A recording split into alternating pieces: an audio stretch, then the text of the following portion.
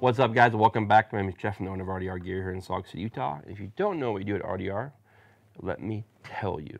I know you want to talk about this, but let's talk about this first. We are a soft goods manufacturer. We specialize in plate carriers, chest rigs, all styles of belts, two-piece battle belts, overt belts, etc. We also have a full line of professional canine gear, plate carriers, chest rigs, all types of other miscellaneous soft goods. We also are known for our Safariland modifications and wraps. That's something that we do quite a bit of. You can find all of that on our website at rdrgear.com. If you have questions about your order or a question on the product line, info@rdrholsters.com is the email. You can always DM me on Instagram or Facebook, mostly Instagram. We don't really use Facebook anymore, but I'll get you squared away with whatever your needs may be. With all that out of the way, let's talk about, you know who else's initials are JW? Jeff Wilbur? Yes, sir. So who's the real John Wick, right? You? Yeah. Will you please stand up? With a real John Wick, please stand up? No, but I got John Wick's gun. This is the Taran Tactical Sand Viper. So this is a unique pistol. Little backstory on this pistol. It came to us from the people over at Taran Tactical to get Safariland holsters made for it. And let's just start with that conversation there. When this came to us, I wasn't too familiar with the pistol. You guys saw it on Instagram when I posted it. I accidentally posted like a day prior to the release, but we're pretty small to those guys, so not many people saw it. But those of you who did knew what it was right away. I did not. And of course, as fast forward time went on, we learned that this was possibly the gun or a version of the new pistol for the new John Wick 4. This pistol here is a new iteration to the Combat Master series or the John Wick series, etc. But this is a very unique pistol in a lot of ways. It is a 2011 platform pistol. It has a built-in compensator. It is a coyote bronze finish. It is a tri-cut slide. This is where it kind of, we'll come back to this in a minute, but that's kind of what kills it for Safariland products. This is probably one of the deepest red dot cuts of any 2011 pistol. It gives you a very, very true point of aim, point of impact from 5 to 50. No matter where you put that dot, rounds are going. The gun shoots very well. It has front cock installations all the way to the top of the slide. Integrated, this port right here is super big, eats a lot of the recoil. It's very pleasant to shoot. It was very fun and very flat shooting today.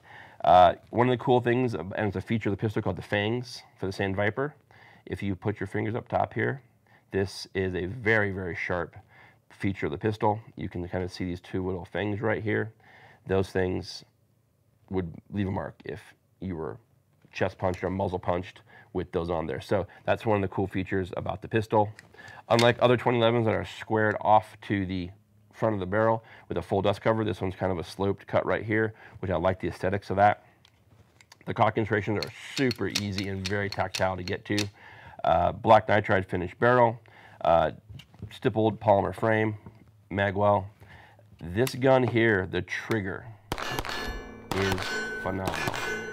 Trigger is very clean. You guys can, that's a very clean, very low recoil. That's the wall right there. So any pressure now, we're good to go. This gun recently won 2 gun nationals. One of the shooters for the Taran Tactical team, a lot of those guys run this gun. That's where I got it. JR sent this pistol over to us for a holster fitment, and let's talk about holsters. So the reason that this holster does not fit into a Safariland RDS holster is due to the tri-cut slide right here. So normally what happens when you look at a 2011, there's more of a horseshoe shape. There's a lot of meat from the ejection point right here all the way to the other side, so we have more of a horseshoe shape. Well, this one here is kind of a roof of a house. We have this shape, right? So what happens when you look at this corner right here, the amount of material that's from the slide to the barrel right here, it's so minimal that the AOS module can't lock into that ejection port and stay locked in. you can wiggle the gun and it will break free. If this slide was more rounded, there'd be a bigger ledge or wall right there. Therefore, the ALS module would lock in and have a much better retention on the pistol. Unfortunately, with the way this portion is right here, and with these cock illustrations going all the way to the front of the slide right here, it works kind of like a saw. So what little plastic there is locking onto this point here, as the gun passes through, reholsters, this serrated edge right here just continues to eat the plastic. This could be fixed by using a level 3 holster, but that's a little slow for competition guys, so they wanted a ALS holster only, but unfortunately, over time, that's just going to fail, so therefore, that's not something we've done. We're working on a solution with a level 3 right now that might work, so we'll see how that pans out going forward. Red dot cut is RMR, SRO, or Holosun, your choice. The gun does not have any iron sights on it. It is a competition-driven pistol, not maybe so much for duty. And with this trigger, I definitely don't think it would be a duty-rated pistol. Another cool feature that the TT team is very proud of is the removal of the memory groove. This is very reminiscent of having a pin safety, or so if you did pin this in the future, you have a very clean finish right here. It's very smooth, but the memory groove that's in most 2011s has a little hump down here, and that is gone. So when you grip the pistol, you have a true engagement. You're not worried about disengaging not getting the safety to disengage. That topic right there, to me, that's going to be something more of a personal preference thing. I don't think the memory groove is an issue, personally. I think depending on hand size, when you hit that safety, you know you grip the pistol.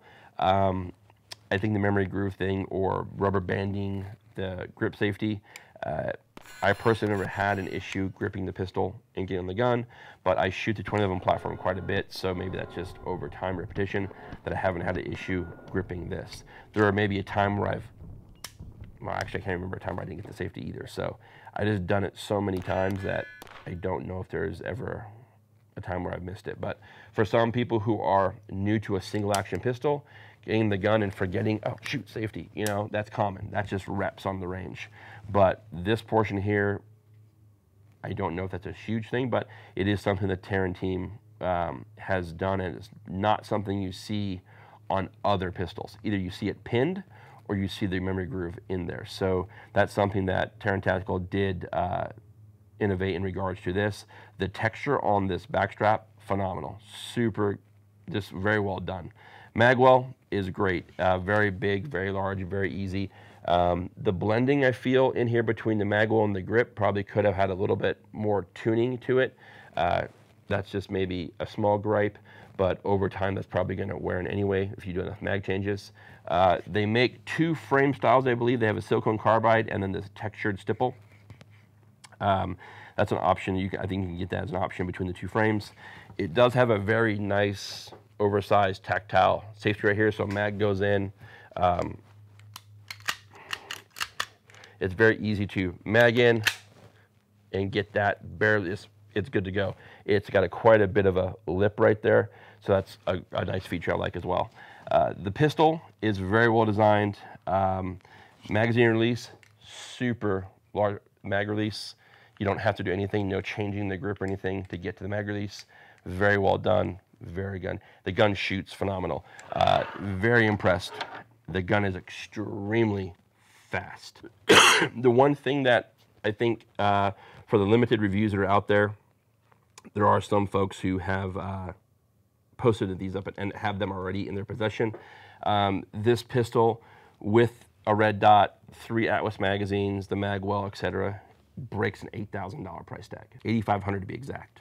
That's a lot of money for this level of pistol. I think for those who are true dedicated USPSA 2-gun, 3-gun shooters, and they're not going to that Atlas or maybe an Infinity price point due to an all-metal module frame, this is probably a gun that an experienced shooter would recognize due to the weight, the speed, and maneuverability, and the pistol handling compared to, say, maybe a metal module pistol like I mentioned, Atlas or an Infinity, a Nighthawk, etc. But it's going to be something that each individual purchaser has to weigh that consideration, because that is getting into the higher end of custom pistols. Atlas Erebus, an Athena, shoot an Athena with all kinds of goodies, the Erebus, or even into the lower end of the Affinity models where you're going to have a gun made for you. So again, that's something to consider. There is some collectible value to this as well, considering the John Wick series and the Taran Tactical's reputation. It's a phenomenal pistol, very well made. I think you're going to have no issues there. And again, it's just simply whether or not you're going to want to invest that level of price point in this pistol. So guys, at the end of the day, this is a phenomenal gun. Thanks for Taran Tactical for letting us borrow this pistol. And this has been a phenomenal pistol to shoot. We have a comparison video coming out soon as well between the Sandviper, Nighthawk TRS Comp, the Staccato XC. We're gonna have a little battle comp series between all three pistols. That'll be something you guys will be able to see. We've done some B8 shooting with those, some speed shooting, some movement stuff. I think it'll be a fun little comparison between three of the probably coolest comp 2011s on the market right now.